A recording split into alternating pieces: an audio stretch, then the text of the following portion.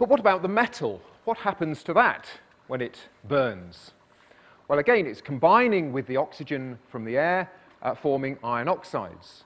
And we can show this on the balance in the front here. So I have some iron wool on the balance. We'll just set this to 0. And in a moment, we're going to start this burning, combining with the oxygen from the air. And hopefully, you might see a change in the readout on the balance. So if I just start this, get this to burn. Now, it's not quite as vigorous with the oxygen that I added before. That was concentrated oxygen. This is just going to burn in the oxygen from the air. It's much more slow and controlled combustion. We have the lights down, please, just to...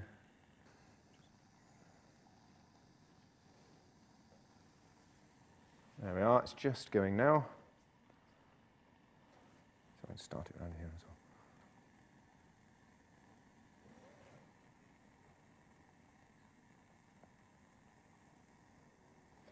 Okay, so it's slowly burning, and the reading on the balance hasn't yet gone up. I'm hoping it will any moment.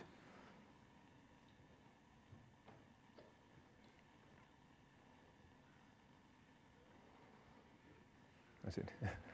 All right, and now it's going up. That's it. Phew. Okay, so what's happening here? The iron wool is combining with the oxygen from the air, and a chemical reaction is taking place that's giving out heat and light.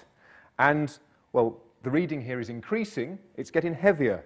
So the iron is combining with the oxygen from the air, forming iron oxides, and it's trapping the oxygen from the air in this new chemical compound, and the chemical compounds that are being formed, the iron oxides. So now this is a gram heavier than it started off. This is because of the air trapped in this, the oxygen chemically combined with the iron. It's 1.2 grams heavier, still increasing as it's continuing to burn. Okay, so we can show this using a chemical equation. If we have the slides on, please.